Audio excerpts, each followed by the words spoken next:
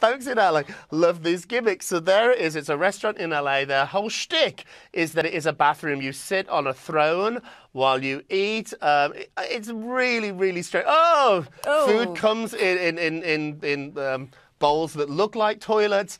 There it is. It is opened in LA. Shockingly, it's absolutely a big hit. It's selling out. Everybody's dying to get into this restaurant. The food there apparently isn't as fantastic as what you would hope from some critics. I think they're dying to get in because it's the way they diet. You go in, all of a sudden you're not hungry. You're like, oh, good.